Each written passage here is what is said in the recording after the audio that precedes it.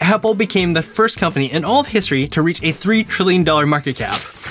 $3 trillion. It's kind of funny because they reached a $2 trillion market cap in August of 2020, less than a year and a half earlier. If you're like me, you can't even fathom what $3 trillion really looks like. $3 trillion bills laid out at length is enough to wrap around the entire Earth 11,675 times. You can go to the moon and back almost 608.5 times. And you can go all the way to the sun and make your way halfway back to Earth. All that money from selling iPhones, MacBooks, AirPods, and earbuds, accessories, and all their software services like iCloud, Apple TV+, iTunes, and the App Store, and more. That's crazy. Even crazier, their AirPods, wearables, homes, and accessories part of their business generated them almost $68 billion in 2021 alone, most of which was made up of AirPod sales, which makes just that part of their business more money in 2021 alone than the entire market cap of BMW, Coinbase, Capital One, Adidas, Nintendo, Foxconn, Honda, Chipotle, and almost FedEx. What would you do if you had $3 trillion, and what do you think about Apple reaching that milestone? I seriously cannot believe that